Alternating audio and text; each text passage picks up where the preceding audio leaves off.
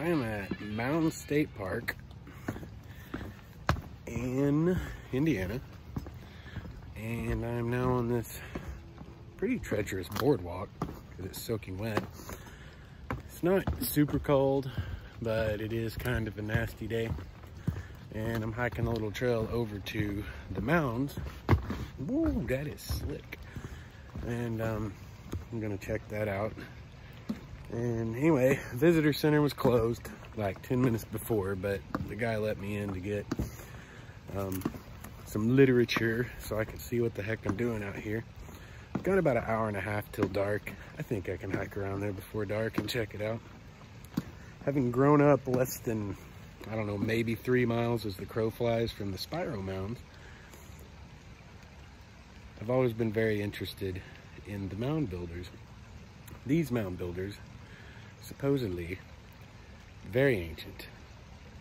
I think 160 BC, the Adena culture is what they're talking about here. I'm gonna do more research on that later. But pretty cool little place. Like, that's a little bit of an upper class duck. Like, he actually marked his address. See, I could deliver to that. See, even the ducks can mark their houses. Why can't you people mark your houses? Good grief. Coming up on the Great Mound here.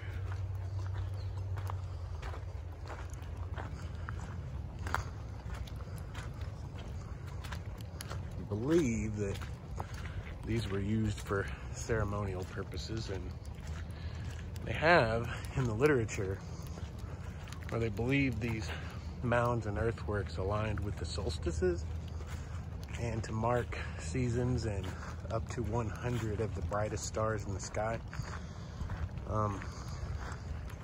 Very interesting stuff. Ancient people were pretty stinking smart.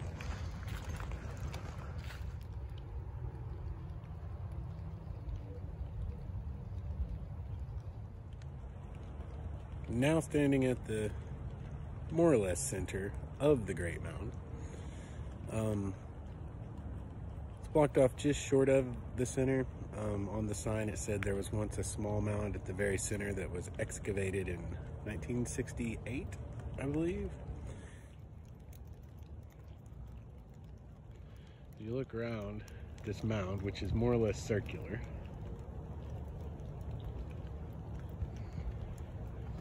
It's almost moat-like. You can see the giant depression that runs all the way around. And the center is more or less level with the rest of the ground. As you look at the hill, there are several rises and dips. I don't know how well the video conveys that, but I can see it clearly with my eyes. There's a good example right behind that large dark tree.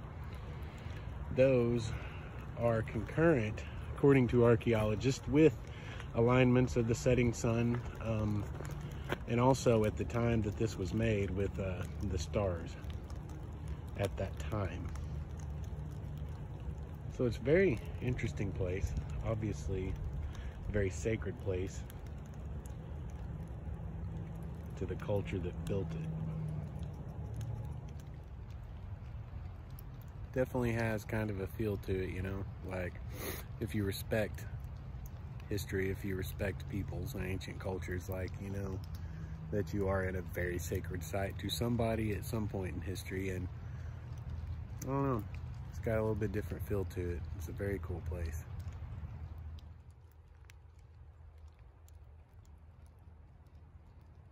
So Mounds State Park in Anderson, Indiana. About an hour from Kokomo, about an hour and 8 minutes. Probably a little bit less than an hour from Indianapolis. It's starting to get dark on me.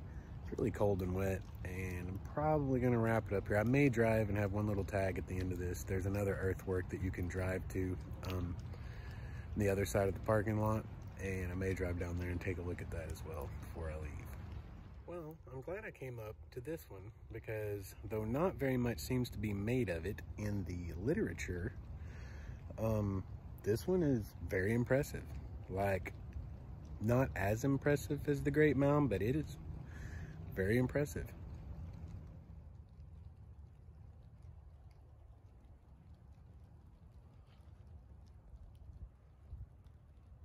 This one is rectangular in shape, even though it looks like a circle. And the openings on either end, like on this end and on the other side, align with they act as like a gateway for the rising sun during the spring and the fall equinoxes, which is really cool. Lines up with so many ancient cultures across the whole world. It's like Stonehenge and so many other places. Pretty cool. And you can actually walk on this one. So I am going to walk out into the middle of this one and look around. I'm also glad I came to this one because that sign for this earthwork actually shows that there are 2 more earthworks up to on the north end of the park, and I will drive up there and take a look at those as well. And you wouldn't have known they were there from the literature that I have on the place. It's kind of like they didn't even mention it. So I'm gonna go check that out once I'm done here. I am in the general location of where these other 2 mounds are located, according to the sign at the big rectangular mound that is called the Circle Mound. They are out here in these woods somewhere. This is very curious to me that there are 2 mounds marked on the sign in this area, and it's not in the park literature. It's only found on that sign. And I'm just really curious about this, like why they're not marked and preserved. You would just think that anything that's 2,000 years old and part of a giant mound complex, Native American mound complex. I was gonna start using First Nations, by the way, for that whole thing. Like, not even to be politically correct, I think that's the most accurate. Canada does it a lot, and I really dig it. First Nations people. That it's not, these 2 specifically are not marked anywhere.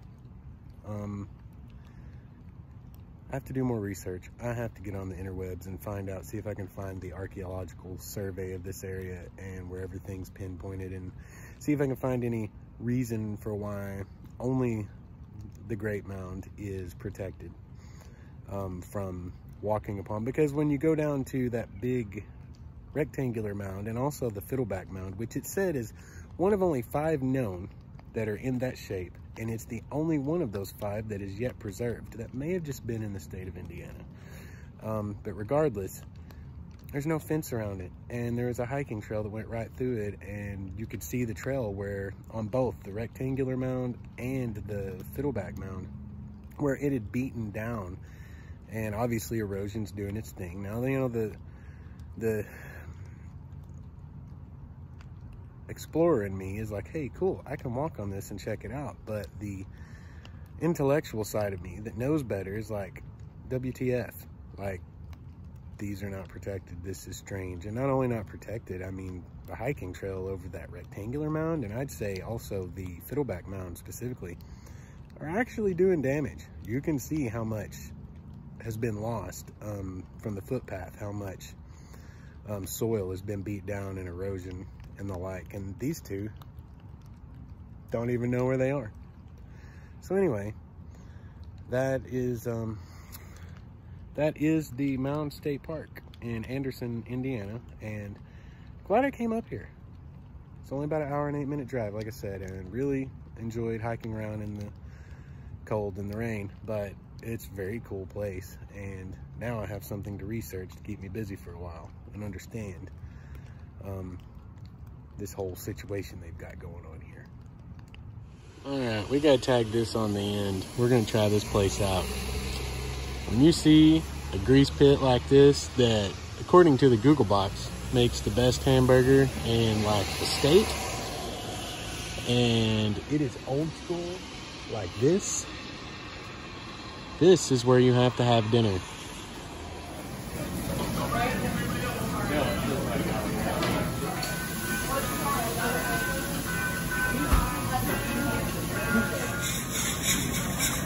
Boy, Andrew Luck kicked it in here, apparently.